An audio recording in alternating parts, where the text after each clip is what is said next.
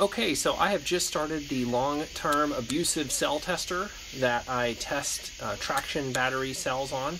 I'm currently testing one of the V3 NexPower cylindrical 10 amp hour cylindrical cells, and this is the third charge discharge cycle, and this test is typically runs for like thousands of cycles, and this is cycle 3, and this cell has already heated up from 25 degrees, 26 degrees to 50 degrees Celsius. This cell is out in the open in the air. It has no enclosure, and it's actually pointing up. So it has, and it's hanging over the edge too. So it has all the airflow and more that it would ever get in the Prius.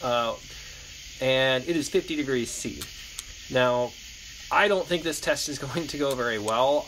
Looking at the preliminary data from, I think, cycle 2, I achieved 1 amp hour of energy put back in the cell during the cycle, and that is abysmal. And is the V1 NexPower cell that was lithium iron phosphate that I tested, that had been the worst cell ever.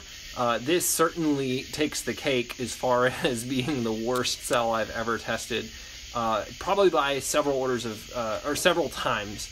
I will need to look at the data, which I will do separately in a different video, but I am just amazed. This test probably won't survive the night. Typically, this test will run for months on a really good cell, and even weeks or on a bad cell. And this I don't know. I don't think it's going to survive the night. We'll see. I'm logging all the test data so we can look at it, but abysmal.